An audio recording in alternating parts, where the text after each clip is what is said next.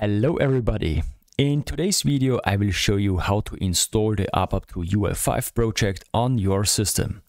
As the name suggests, we can use it to develop UI5 applications purely with ABAP. Here again offers a pure ABAP approach for developing UI5 apps entirely without JavaScript, OData and RAP.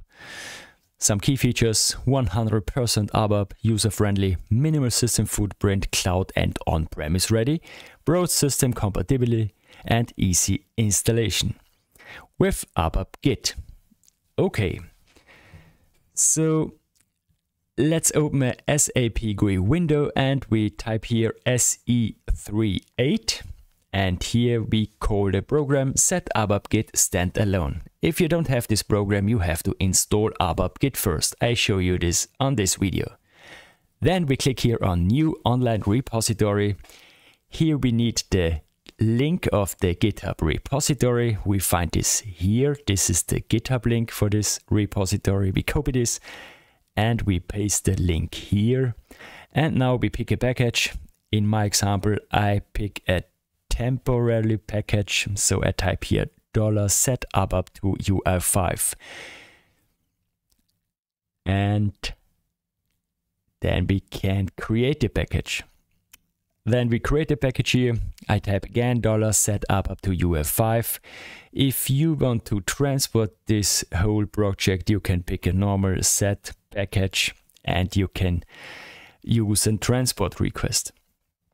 So for the package, we need a short description and the software component. So in my case, it's local. Then we click on continue and then we click on create online repository. Okay, then these are the objects, the different files from the repository. And now we click on pull to fetch these files from GitHub to our system. So we see here the overview of the objects and then we click here on continue. So now the files are fetched from GitHub and I have sped up this a little bit. Now the files are activated. Okay, so we see here a little change log, the latest changes of this project. Okay, so next we open the transaction SE24. It's the, first the SE80 to check the created package and the files in it. So I type here $set ABAP2UI5 and here we see the package and the sub packages and the internal files and object and the external files and object of this project. Okay, so next, transaction SE24. Here we create a handler class. You can pick a name if you want. I pick this one. You can pick a name whatever you want. Then we click on create. We need the description. I type here ABAP2UI5 and we click on save. Okay, I save the whole project in temporarily on my system. And then we click on the tab interface here and here we type IF for interface HTTP_extension. After we press enter, we see HTTP framework and we see that the method has been created. We save this, double click on the method and here we need some code and we find this code on the GitHub project page. Here we are. We scroll down and here we are. Here we see the method handler request and we copy this code here from data. Okay, so we copy this code and we paste it here in our handler request method. Pretty print. Then we activate the code. Here we check all entries, all objects. Then OK. So the objects are activated. Sounds good. Next, we create the service with the transaction SICF. Click here on default host, right mouse click, new sub-element, and then we pick a name. I pick here set ABAP to UI5, for example, and we click on continue.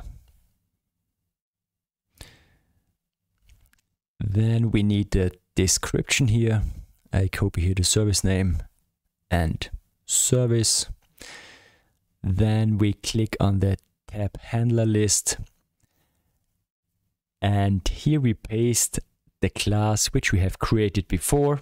So we go back to the class interface and we copy this class name, the handler class name, and we paste it here in this field. So log on that, that's okay. And then we click on save. Okay, click on save. Then we go back, we see the service is created, and then we click right mouse click and activate service. Click on yes, and then we test this service. So right mouse click and test service. Then we see a security pop-up, and this link will be called. So hostname, port, and our service name. And here we have it, the browser window. We log in with our username, in my case developer, and the password of my test system here. Sign in. And now we should see a site. Yes, we see here the pretty nice rendered site.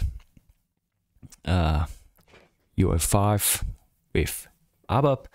We see here some system information about backend, frontend, and the UI5 version.